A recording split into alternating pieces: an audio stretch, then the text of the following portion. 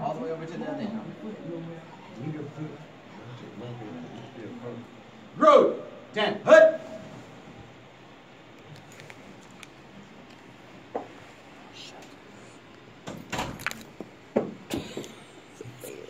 At ease. Good afternoon. My name is Captain Martin. I'd like to start off by saying that it's an honor to be enlisting officer here today. To all the friends and family members that are here, thank you for being here. All of your support for your service members is absolutely huge, and it will continue to be as they move ahead in their careers for however long that might be. And you all are every bit as much a part of the military family as they are now, so again, thank you very much for taking the time to be here. Okay, applicants, a couple of administrative things to go over before we start with the actual oath. First, does anyone have any doubts or reservations about joining the military? No, sir. Okay, you've all been briefed on 3 articles of the UCMJ, Article 83, 85, and 86. With knowledge check, what is Article 83? Fraudulent enlistment. Good. During the oath, you'll have a couple of options. At the beginning, I'll ask you to say, "Do solemnly swear." If you choose to make an affirmation, you can replace the word swear with the word affirm.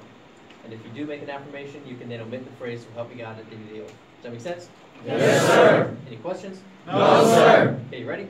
Yes, sir. Applicants, attend. Woo! Raise your right hand and repeat after me. I state your full name. I,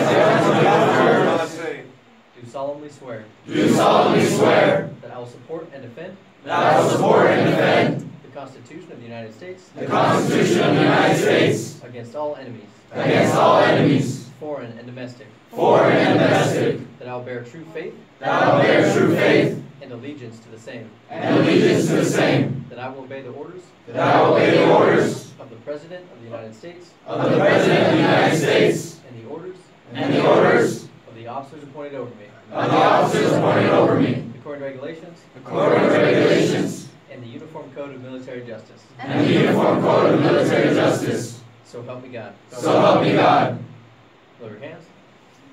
At ease. Okay, congratulations. And thank you. The commitment that each of you just made is one that fewer than 1% of all Americans make. And continuing to have citizens like yourselves voluntarily make that commitment is absolutely critical to the continued defense of the values that we hold dear in this nation.